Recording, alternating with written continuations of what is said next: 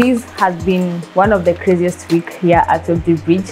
It was the eviction week. Eviction week. Eviction week. Eviction week. Eviction week. Eviction week.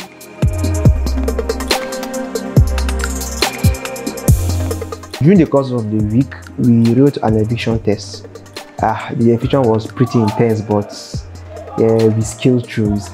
Wow, the eviction week was quite a mix of emotions because I was scared, I was excited at the same time. And when we got the news that we'll be writing an exam and some part of us, if you don't make it, you go back home, it was like I had a lot of sleepless nights because I was actually studying, reading.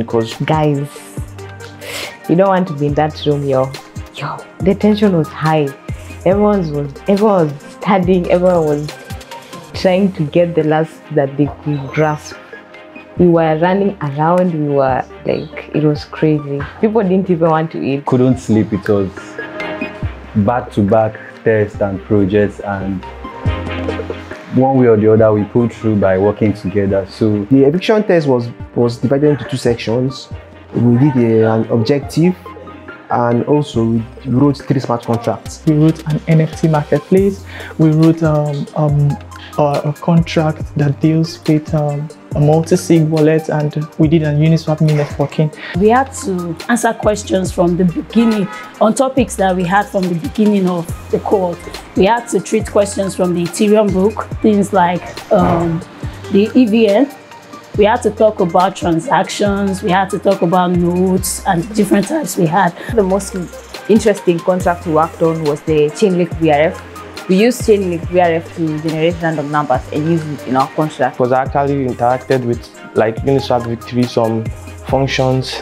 But it went well. The feedback was, anyway, it was not easy, but it was doable. if there was anything I took from the eviction week, is the idea of working together as a team. So after the eviction week, it was the project week now.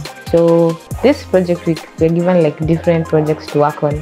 One project that stood out for me was a factory contract, because factory contract allows you to interact with other contracts. So what I did was I had to create a library app, so using the factory standard, and I was able to use the hard hat testing library to interact with my contract on chain. We also did a lottery and stroke airdrop system using the Chainlink VRF to generate the winners for our lottery. This is where you use an oracle. Chainlink is an oracle. So we used it to generate random numbers, which we used to, in our contract, to select a lottery winner. And all of this just showed how strong our knowledge has become ever since we came into Web3 Bridge.